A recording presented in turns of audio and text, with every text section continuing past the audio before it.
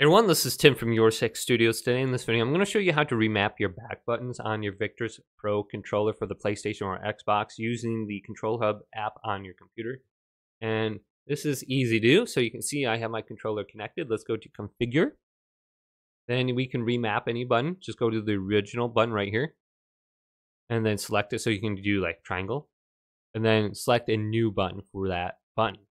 So my cross button is cross button, so just select a new one, but let's go to back pedals, what we came here for, and you can see how I have mapped right now. B3 is wrong.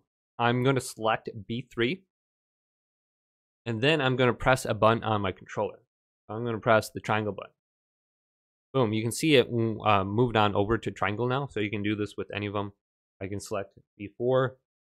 Let's do O, so O and O. I'm going to select it. And then I can press X. So this is how I like it set up. Maybe I'll change it. But you got jump on B4, you got crouch on B2, then you got reload or picking something up in a battle royale on B1, or B3 is switching weapons. So I might switch triangle over to B1 so I can, I don't know, aim a little bit easier and switch weapons a little bit easier when I'm pressing X.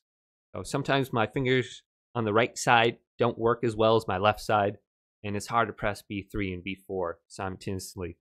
Hopefully this video did indeed help you out. If it did, leave it a big thumbs up, and subscribe to my channel down below for more tech up videos coming up next on Your Six Studios.